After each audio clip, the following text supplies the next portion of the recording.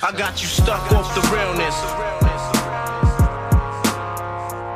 I got you stuck off the realness. I got you stuck off the realness. What's going on, DC? In this video we're going to be taking a look at gadgets. I'm going to be showing y'all a precision build. This is going to be for beginners. If you don't have a lot of skill points, if you have low artifacts, if you don't have money to buy yourself armories to switch back and forth from single target to AoE, this build does it all for you. If you're just looking to make a brand new character, have an alternate character, and you want it to be gadgets, this is also going to help you out. So without further ado, let's get into it. Alright, first we're going to take a look at the white socket mods on the gear. For the weapon, I'm using Blast Adapter. For the helmet, I'm using Critical Battle Display. For the neck, we're using Relentless Precision. Back piece, we use Accelerated Suppressor Turret. For the chest, we want Penetrating Strikes. For the legs, we want Restorative Taser Pull. And we're going to go over here to the hands. It's going to be Max Damage. And then the feet is personal preference. I like using Tumbling Master. Just so we get an idea what stats we're working with, you see right here we got 124,000 might and only 86,000 precision. Now for allies, this is a beginner build. They're not really important at this point. I go with Oracle Bot mostly because I don't want to pay for a repair build. This is an alt tune. Now here are the artifacts. The transformation card and the strategist card is your main two. I got these up to 120. The third one is personal preference. I use Venom Wrist Dispenser because the boost in precision is very high. For the stats that I have, this will help me out a lot. If you don't have this artifact unlocked, you can pick another one. Just make sure it gives you a lot of stats at a low level. This is a precision build, so we're going to do all precision on the augments, adaptive augments, and of course your base also needs precision, your base mods. Alright, so for the stat points, you want to go super powered because we don't have a lot of stats. We want to make sure we get a lot of power back. We want to get critical attack damage, critical attack chance, any other skill points you have going to precision, then might if you have anything left over. For the iconic tree, we're using Robot Sidekick, and we're also going to use the Neo Venom boost. For the acrobatics tree, we're just going to get the Rocket Assist Glide. I'm using acrobatics. If you're not acro, it doesn't matter. Don't sweat it. This is the type of movement tree I got. I'm using acrobatic movement tree. And for the weapons, we're going to use brawling. You're going to want to get all these abilities unlocked. Of course, we're going to be using the Shuriken Storm Mastery. So to unlock that, you also got to go on their martial arts tree and unlock all these. Alright, so now for the loadout, we're going to use Taser Pull, Suppressor Turret, Battle Display, Fear Gas, Stealth, and Robot Sidekick.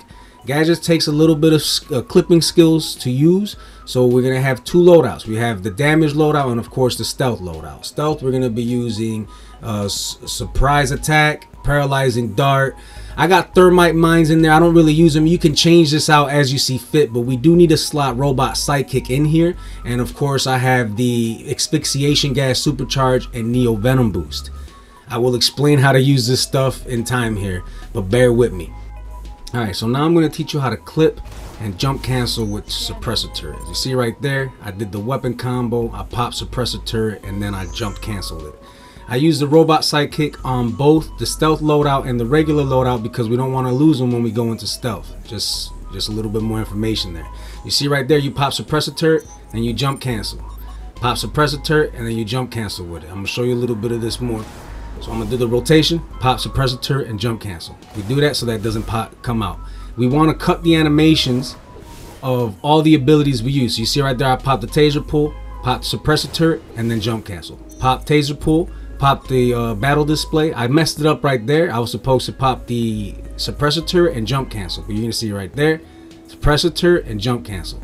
The whole point is to cut the animations from most of our abilities. So you see right there, that's the way to do it. I pop Taser Pull after the weapon combo, went into Battle Display, and then immediately popped Suppressor Turret and jump canceled it. Of course, you can clip animations out of trinkets with Suppressor Turret. You see right there, I popped the orbital and I cut the animations with it. I'm gonna pop the supply drop, cut the animations with it.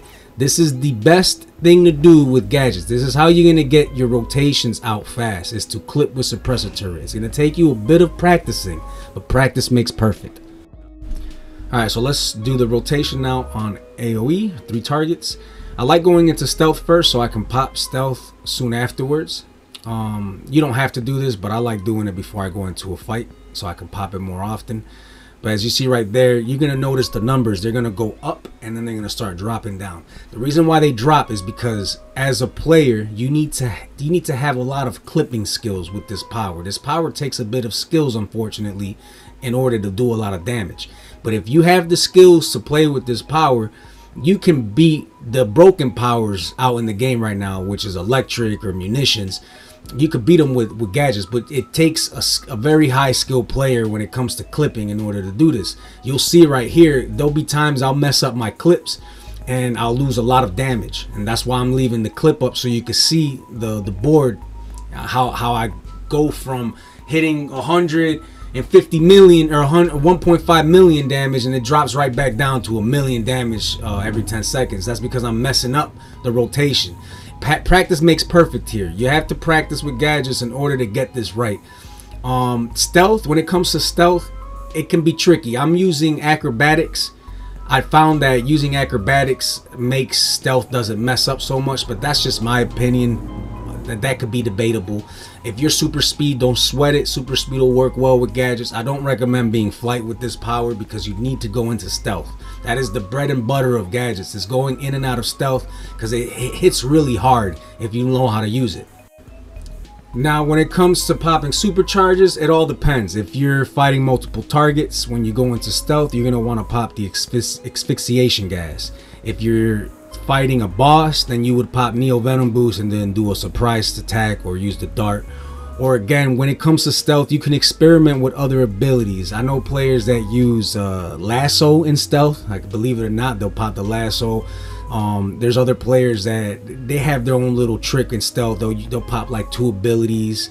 They'll pop the decoy. It all depends on your personal preference. Me, this is my build. And another thing, I use a modded controller, so the way I have my loadout set up is not necessarily how you're going to want to have it set up on your bar, you know, so just bear that in mind.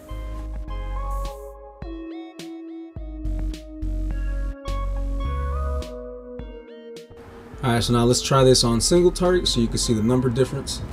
I go into stealth before I start the fight, and that way I can pop stealth again soon afterwards, so I can hit even harder with the surprise attack. And again, if you don't like the stealth bar, the loadout I have on the stealth, you can switch some of the moves out. Just make sure to have your asphyxiation gas in there. Make sure to have the robot sidekick in there. You need that in there. And you need the Neo Venom boost supercharge. And then you alternate back and forth. If you're fighting a boss, you're going to hit him with the Neo Venom. If you're fighting multiple ads with the boss, hit him with the asphyxiation gas when you pop a supercharge and go into stealth.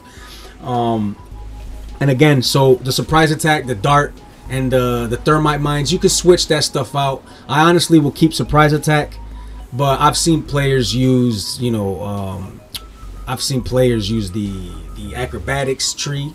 They'll use the pool move to do damage. They'll put cryo foam in there. They'll put sticky bomb in there. It all depends on your personal preference for the stealth bar.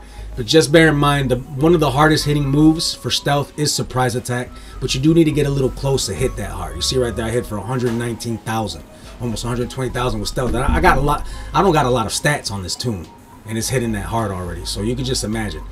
So in conclusion, gadgets is a really fun and good power. It's really powerful, but it takes skills to use. If you're not a player that enjoys clipping a lot, then this power might not be for you, but I wouldn't recommend giving up right away. Give it a try. Don't get discouraged. Keep on practicing. I'll let this video play out so you can see more or less how I keep on rotating my loadout here. But yeah, if you found this video informative, leave a like, and if you want to see more content like this, consider subscribing to the channel. I hope you have a good day, and I'm out.